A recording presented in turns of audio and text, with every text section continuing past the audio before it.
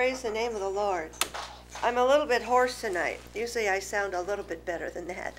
But I've been fighting a cold. But I'm singing that unto the Lord because we're worshiping God and loving God with song and praise. Now, hopefully, you can either look on the website and maybe play this again, or eventually we're hoping to get some CDs of our shows so that you can buy them later on and hear and sing along with the songs that we're going to be singing from time to time. Excuse me. I'm going to take a drink. I also played the violin, and I ordered an electric violin, so I'm hoping to play that in the future as well. Now, if you'd like to call in the next half an hour, this is a good time to call. Now, please remember that even if you don't speak English very well, that's okay. I want you to call in and try. I want to see if I can understand what you're saying. And you might have a prayer request, or you might have a good word to say, or you might have a question about how you'd like to receive the Lord tonight. And while we're waiting for people to call in, I'm going to say the salvation prayer with those who might want to accept Jesus right now. And I'm going to say again that verse in John 3:16, for God so loved the world that he gave his only begotten Son, that whosoever, that means you, whosoever believeth on him shall not perish, but have everlasting life. If you would like to know that in your afterlife, after death, you will be with the Lord Jesus, and God the Father, God the Holy Spirit, in heaven, you can know that tonight, most assuredly, by receiving Jesus as your Savior.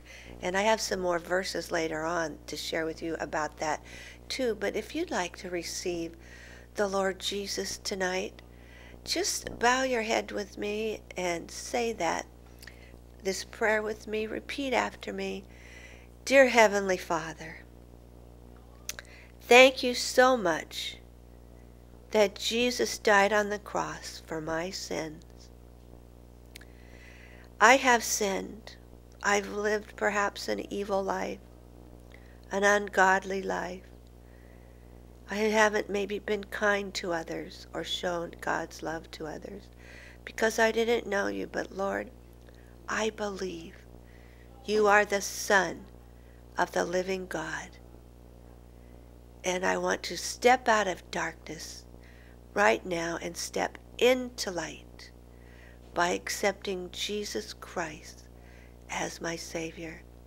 And I receive your blessed forgiveness for my sins. And I praise you and thank you for it. Praise you, Lord, and thank you for it. In Jesus' name, amen. If you've received the Lord Jesus into your heart, call in and let us know. And we'd be happy to hear from you and talk with you tonight.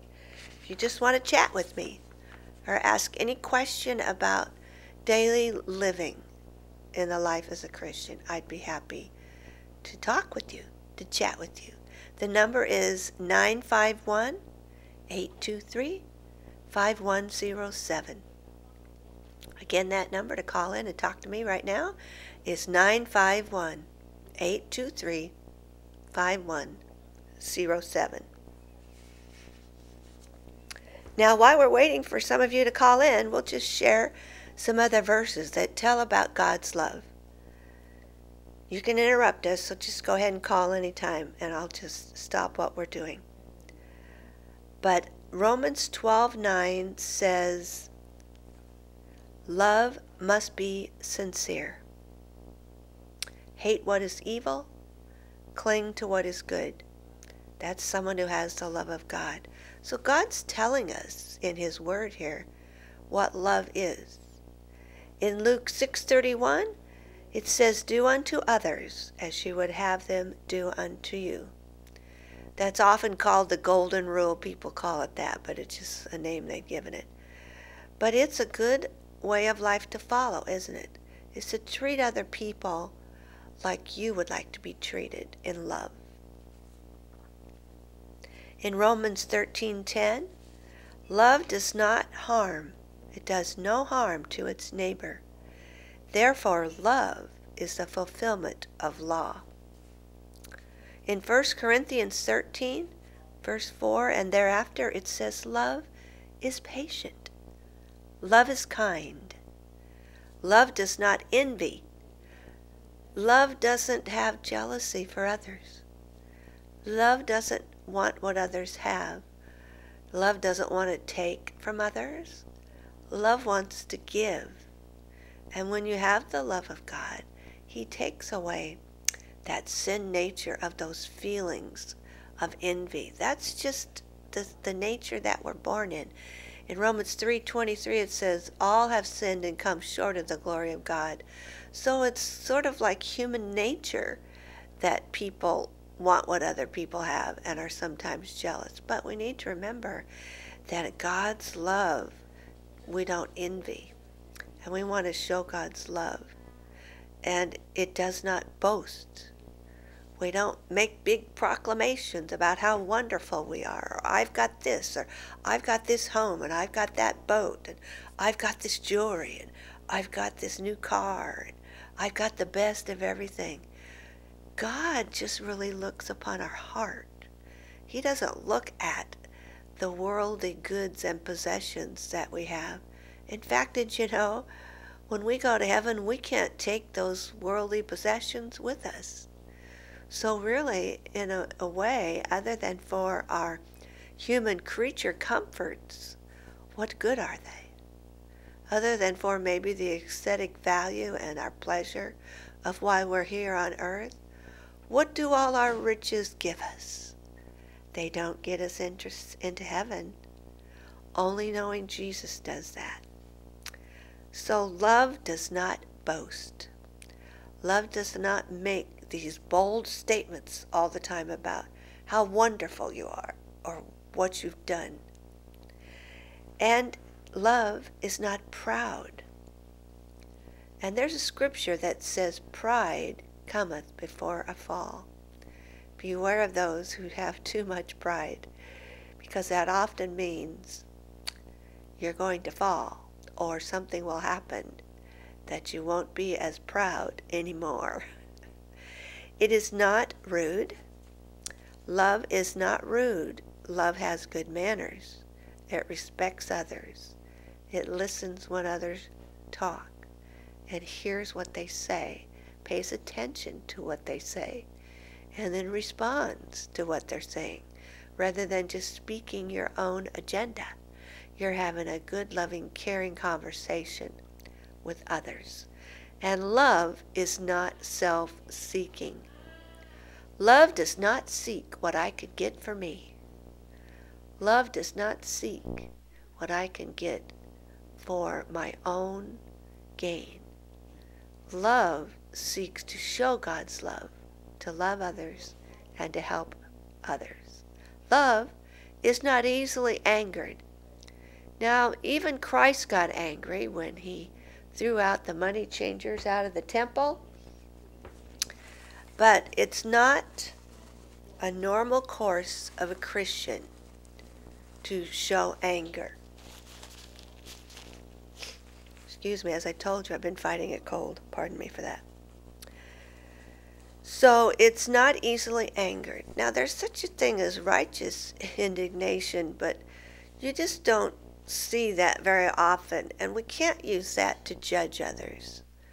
It's up to God to judge others.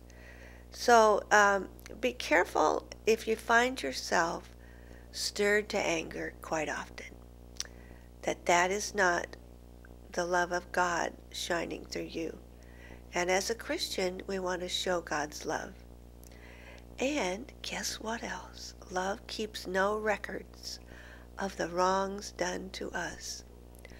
The Lord God forgives us of our sins and forgets them and mentions them no more. And we need to follow that example of God by to forgive others And when they ask us for forgiveness, not to bring it up again, because that's God's pattern. That's God's example He has set for us. So let's follow God's example. And the Bible is a long book, so we have many years to read about the Lord God, His examples, and how He wants us to be a Christian. Love always protects. You know, you love your kids. If anybody tries to endanger them, you're going to protect them, aren't you? Well, when we love others in God's family, we want to try to protect them. Love trust. Love trust that you're telling the truth, that what you're saying is the truth as well.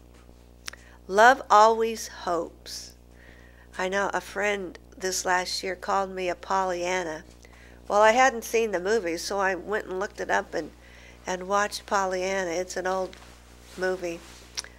And it was about this young girl who always had hope that things would be better. And if we'd all work together, we could just fix it. Well, yes, that's me. But that hope and that belief comes from God. It's God's love and the faith in God that He can help us to do things in our life that He wants us to do, that we can achieve things in our lives that God wants us to achieve. So that's not really from me, it's from God. And we can all have that when we're a child of God.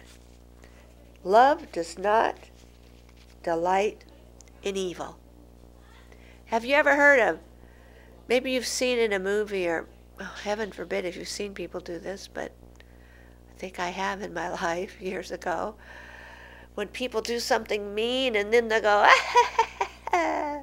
they'll laugh at it, take pleasure in it. Well, God doesn't want us to do that.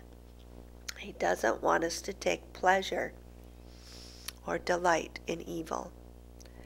But He wants us to rejoice with truth.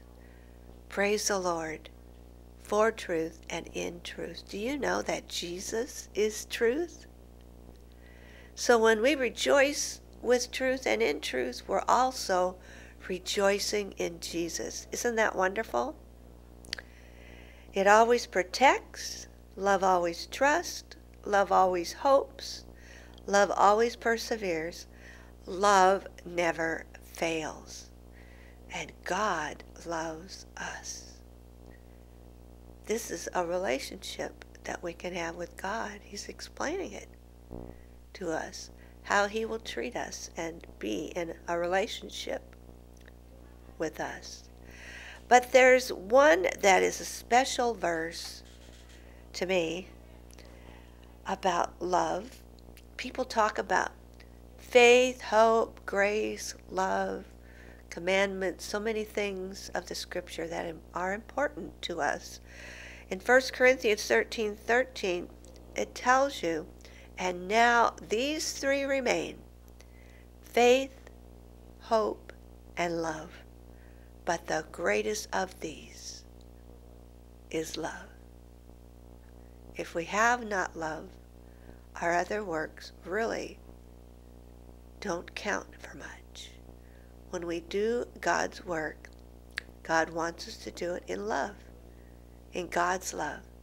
Love is important. That's why I called this show God's Love Talkin. And God talks to us every day in an ongoing relationship as we pray, as we worship in the Spirit, as we read the Scripture. God wants us to have a loving relationship, and He wants to talk with us. Ephesians 4:2, be completely humble and gentle. Be patient, bearing one another in love. 1 Peter 4:8, above all, love each other deeply, because love covers a multitude of sins. 1 John 4:7, dear friends, let us love one another, for love comes from God. Everyone who loves has been born of God and knows God. 1 John 4:18 and 19, there is no fear in love, but perfect love drives out fear. Praise the Lord. We love because God first loved us. We have the ability to love because God loves us and shows us and tells us how to love. Now this next one, I wondered if I should say it, but I'm going to because husband and wife relationships are very common. So in Ephesians 5:26 it says, husband loves your wives, and just as Christ loved the church, and wives, respect your husbands. 1 John 4:8, whoever does not love does not know God, because God is love. Now that's a deep one. It sounds simple. But if you know people who don't know how to love, who don't know how to express love, who don't know what love is, then they don't know God. And perhaps that's a sign to you to share God's love and tell them about God's Love Talkin with Dr. Diane, here every Friday night at 8 o'clock from 8 to 9. And you have a couple minutes. You can call to talk in if you want, 951-823-5107. We have a couple of minutes yet that you can call and talk in with me, Dr. Diane. And I do appreciate you being with us tonight on my first show of God's Love Talkin. It's very special to me that you're with me here, sharing this time together. And I'm going to pray the last few minutes for you and for us, that God will bless you with His love and that you will come to know Him. So let's bow our heads together. Dear Heavenly Father, we thank you so much for this opportunity to share about God's love, and that people around the world, no matter who they are, no matter where they're from, no matter how evil they've been, or what awful sins they may have committed, Lord, that you, God, love them. Praise the Lord, and that you, God, want them to be in your family, and that you, God, want to show and demonstrate your love to them, that you want to commune and walk with them, and you'd love to hear their worship of you. Lord, we pray many blessings upon our Christian family around the world, and we pray, Lord, for protection from those who would wish to harm our Christian family around the world. We pray a protective hedge around all our Christian family. Lord, and we pray that you would give them the strength and the courage to stand for you and to share God's love to others, to tell others the good news about Jesus, to tell others the good news about God's love, how much you care about us and each one. Lord, I pray that you would anoint those who are pastoring, who are trying to start up churches around the world, that you will woo people unto you by your Spirit. Lord, we pray for all those who maybe have another religion. Perhaps they're Buddhist or Muslim, or they don't have a religion. Maybe they're atheist or agnostic, or maybe they follow Confucianism or Taoist, or whatever their religion be. Lord, we pray that you would reveal yourself to them. We pray that they would ask you to reveal yourself to them, and that they would know beyond a shadow of a doubt that you are the true and living God. And we pray, Lord, for the people around the world, that they would all come to know you, Lord. For we know the end time is coming. We know you're gathering together what you call symbolically in the Bible your bride of Christ, and that the church, all the Christians of the world, are God's, the Lord Jesus' bride of Christ that he's preparing. We pray, Lord, that you would prepare us, prepare the Christians around the world to grow in strength and be more like Christ. And we thank you and praise you for it in the precious name of Jesus. Amen. Amen. So remember, I'll be here every week, every Friday night from 8 to 9. And I get a little teary-eyed sometimes when I pray. That's okay. Because God sees our heart and our love, and he's okay with that. He's okay with a little emotion. Being a Christian and loving God has emotion, and I praise the Lord for that. And I do look forward to our time together next week. I don't know yet what I'm going to talk about, but I can assure you this: I will try to do different things from time to time.